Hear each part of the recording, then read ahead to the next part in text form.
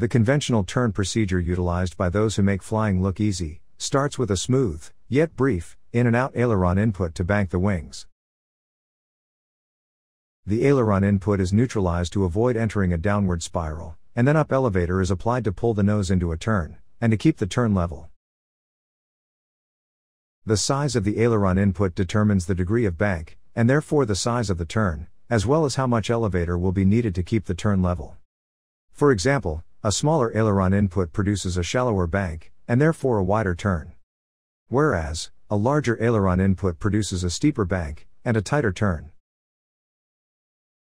A quick return to neutral speeds up getting to the next required input of up elevator before any altitude is lost. Note that during a mild bank, most of the wing's lift is still opposing the pull of gravity, and thus very little up elevator is needed to keep the turn level. During a steeper bank, there's less upward component of lift to oppose gravity, thus more up elevator is required to keep the turn level. Returning the stick to neutral between inputs provides a distinct point from which to gauge the size of each of your control inputs, therefore making correct amounts easier to repeat, and incorrect amounts easier to modify correctly. For example, if your initial turn is too tight, reducing the size of your aileron input next time will result in a shallower bank and wider turn.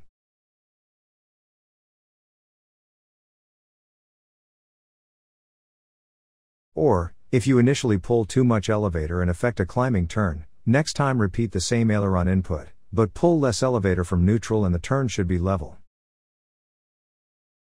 Performing a procedure turn can be summed up by the motto, trust, then adjust.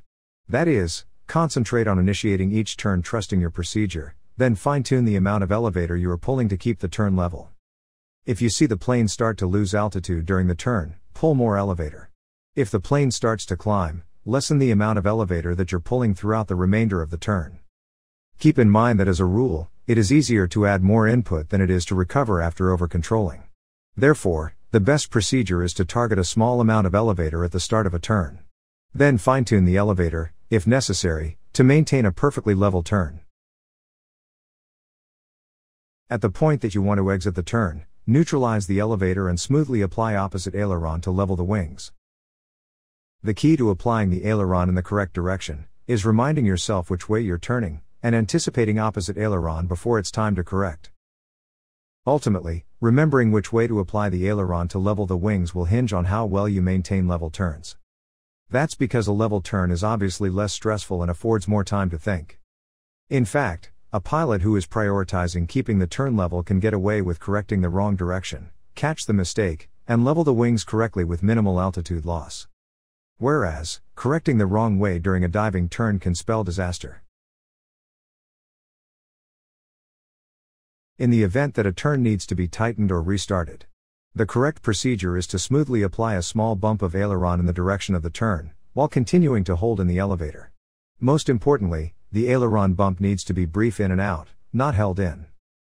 As a rule, it would be safer to apply a subsequent second bump restart than to hold in the aileron and risk entering a spiral. A washed-out bank and turn could occur for several reasons, therefore you cannot always anticipate the need for a restart. When you see it's needed, then apply it. All the while, keep adjusting the elevator to keep the turn level.